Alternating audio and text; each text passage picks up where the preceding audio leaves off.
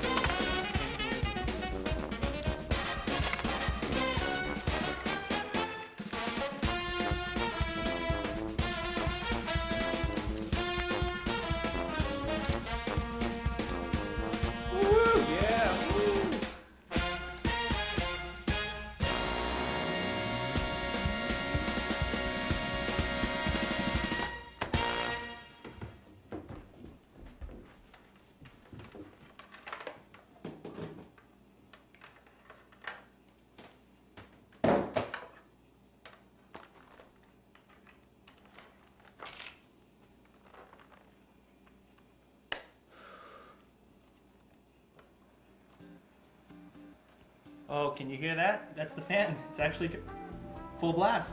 It's working. Gateway logo. Woo! Yeah, there's not a hard drive in here, so you want this, huh, laptop? It's gonna give me a boot error. But yeah, Can you hear that? That is awesome. Listen to that. The fan is going full blast. The heatsink's working. So now all I need is the OS, the operating system, and I'm set. Yes! Woohoo! So yes, it turns out that hard drive that Daniel's dad gave me, it actually had an OS on it. So I just plugged it right in, and it's running.